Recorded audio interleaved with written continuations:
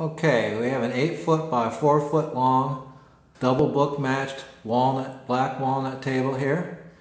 I milled the boards out and put the table together within a few hours. It's very important to clamp the table up as soon as you get the boards milled out and cut.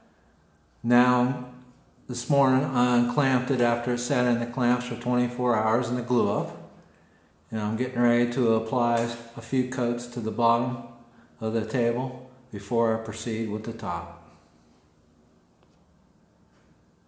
It's very important, the very first coat that you put onto the table, that you do the end grain on the end of the table and also the edge of the table.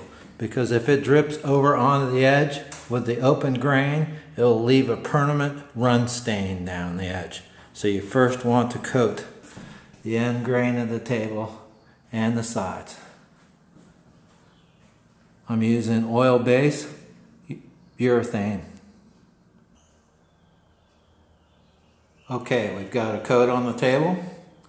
The key is to keep moving fast and apply a lot of material, and don't keep going back over it. Put the material down and then just do a light touch over the top of it and fan it back into what you just coated.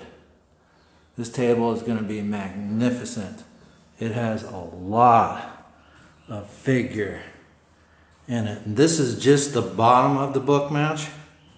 The top will be just absolutely stunning. Now this is a satin coat. It's still wet, so it's real glossy, and it will soak in overnight. I'll go ahead and sand it out with 220.